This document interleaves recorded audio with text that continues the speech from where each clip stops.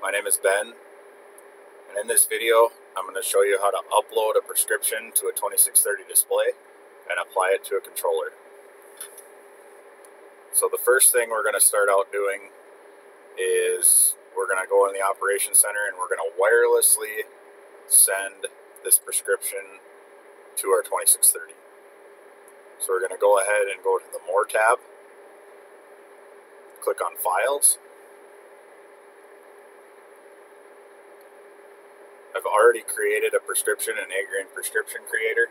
If you want to learn how to do that, we have other YouTube videos on our channel that'll show you or point you in the right direction on how to make a prescription in Ag Grain.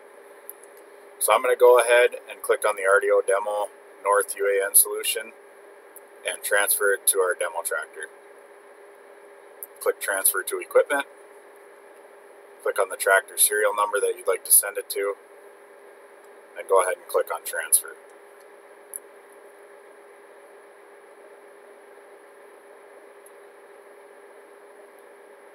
From here, we're going to go to our display.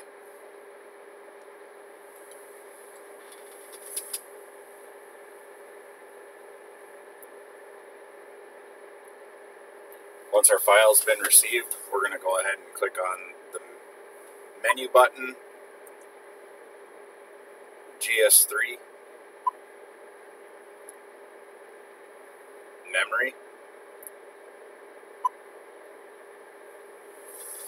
In this page, we'll find our prescription. It says it's ready to use. We're going to go ahead and click on our prescription, and we're going to import this RX. If you did have previous prescriptions in your display and you'd like to replace them, you can hit Replace RX.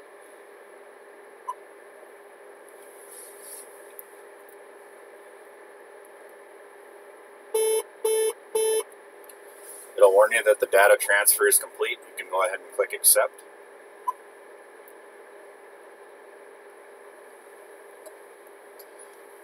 And from this page, we're assuming that we have our guidance, resources, and equipment already set up. So we're going to go into Document.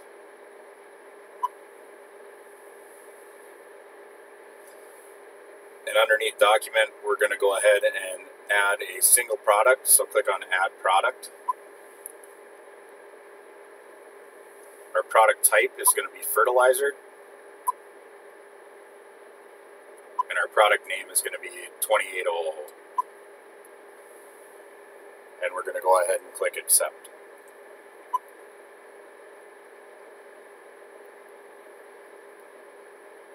From this page, we're going to go down to the bottom right and click the RX button to go to our shapefile converter.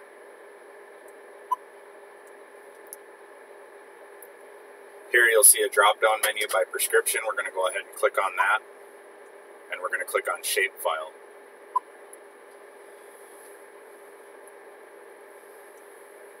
We'll see we have a drop-down menu next to Shapefile. We're going to go ahead and click on that, and then we're going to select the prescription we just uploaded to the display.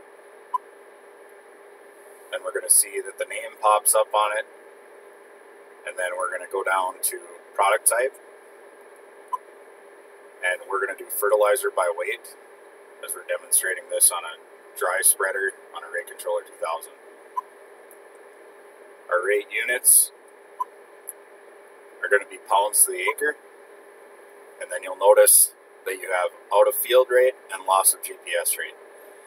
If you want the spreader to spread outside of the boundary of the field, you have to have something in that box. So we're going to go ahead and click our minimum rate in our prescription and apply it as our out-of-field rate. Also, loss of GPS rate. If you were to lose GPS signal, the fertilizer spreader would stop spreading at this point. So in this box, we sometimes recommend to plug a weight in there also.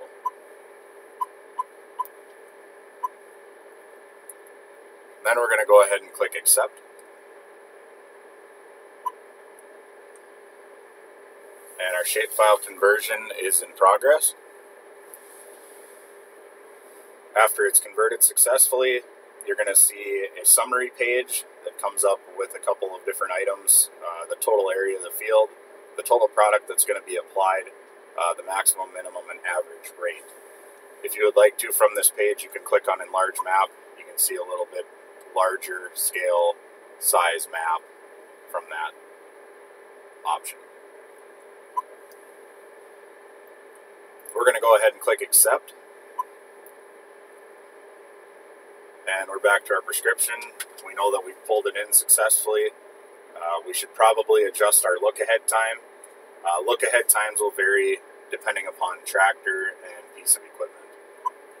For this particular application, I'm going to type in 2.5 seconds, and it's something that we may need to change going down the road. We also have an option to multiply our prescription. So right now 100% is exactly how we drew up our prescription. We can change this above or below 100% to change the complete rate of the prescription. We're going to leave it at 100% and hit Accept.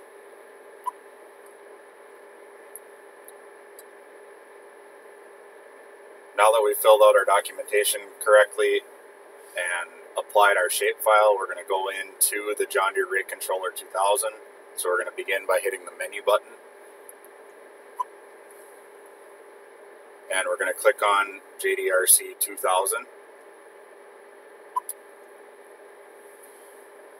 You'll see a tab up at the top left on the John Deere Rate Controller 2000 saying Rate Setup. We're going to go ahead and click on that. In that drop-down menu, you'll see Rate Selection. Currently it is predefined. We're going to drop that menu down and go to Map-Based. After we've done this, we can hit the Accept button.